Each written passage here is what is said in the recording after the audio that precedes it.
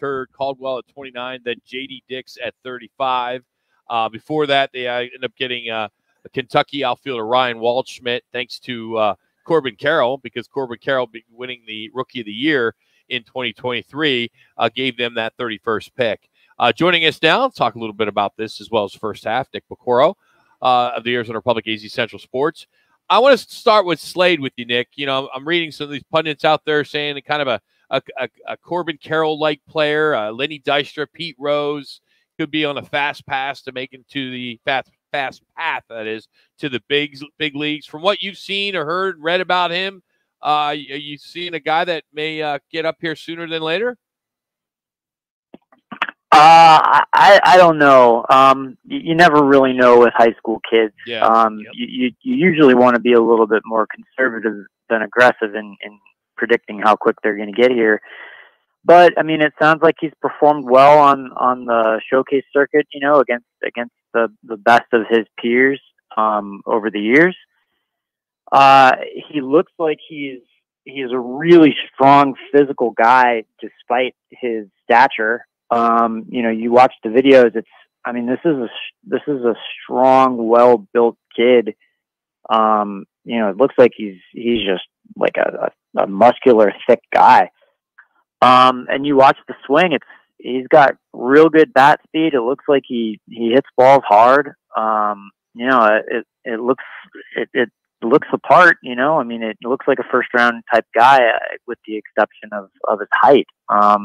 And that's been a thing the Diamondbacks have not been too afraid of over the years. This front office group just does not seem to care if a guy is undersized, as long as they're strong and capable of hitting balls hard. That's great, because I could probably look him in the eye, which is good for me. Nick Piecoro is our guest on the Right Toyota guest line. Nick, let me follow up with that.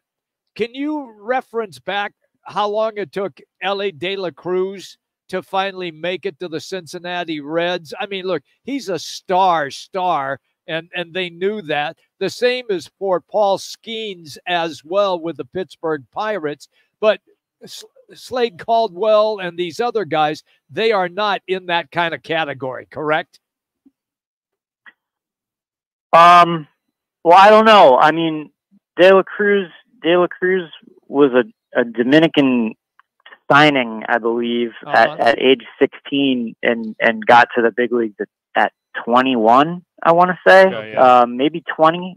Skeens was a college right-hander who was, you know, got to the big leagues the next year. So, I mean, he was drafted at probably 21 as well. I don't know. It's hard to compare those kinds of things and put these guys in these buckets. I mean, look, Caldwell went 29th overall. The guys that are drafted, that are expected to get to the big leagues really quickly, especially out of high school, usually go at the very top of the draft. So, I just don't know. I don't know that anybody really has an answer for that at this point. Okay. Nick, what about Waldschmidt, a guy who played at Kentucky, got to the College World Series for the first time, you know, in that program's history. Seems like he got, you know, he rocketed up, so to speak, late. What are you hearing about him? I know he's coming off an ACL though. Well, yeah, I mean, that was last year. He came back this year and you know, basically put all of those concerns to rest as far as the Diamondbacks are concerned. At least that's what the scouting director Ian Rebin was saying yesterday. I know he put up big numbers. You know, you look at it, it's power, it's hitting for average, it's, you know, it's about as many walks as strikeouts.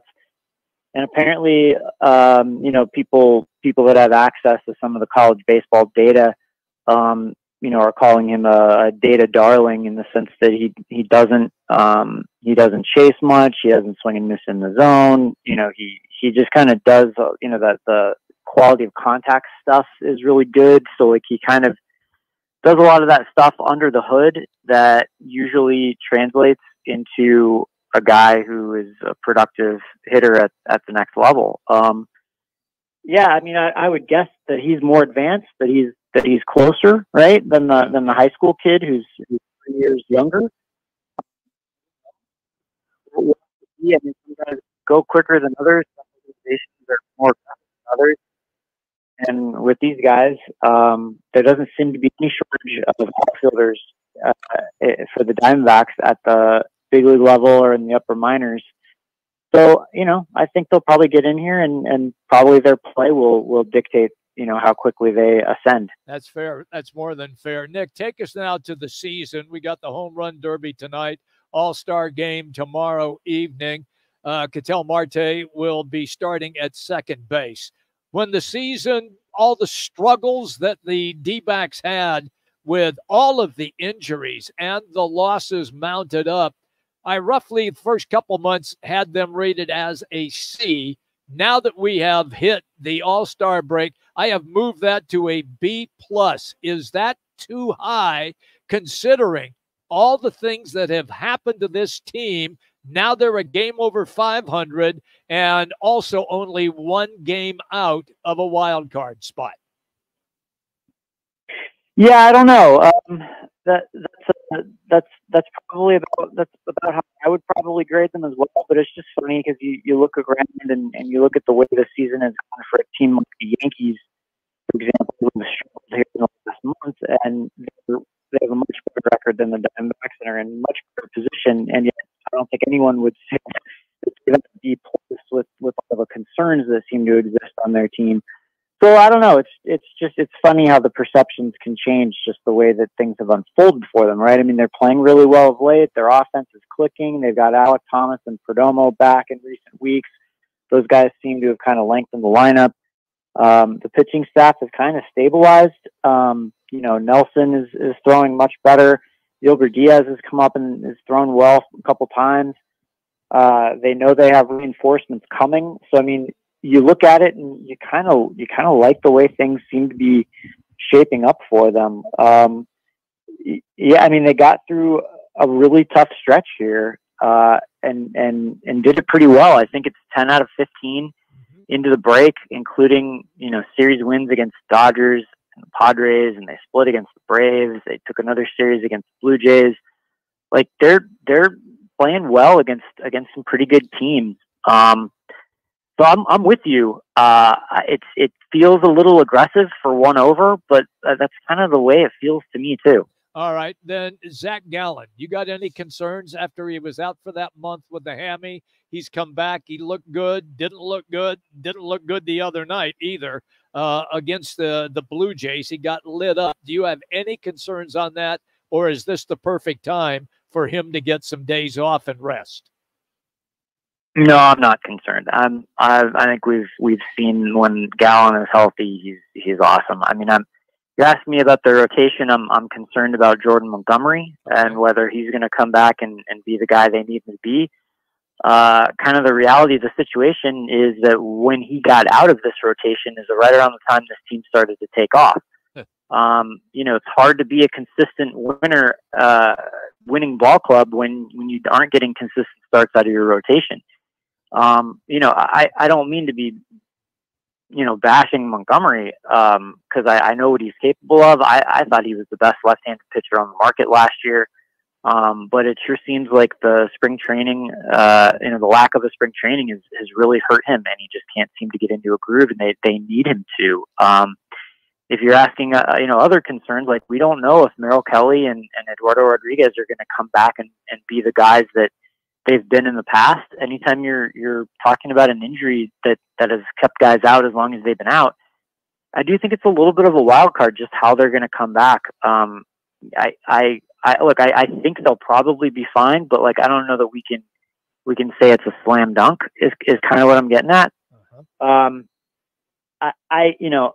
I just think that Gallen is he's out there.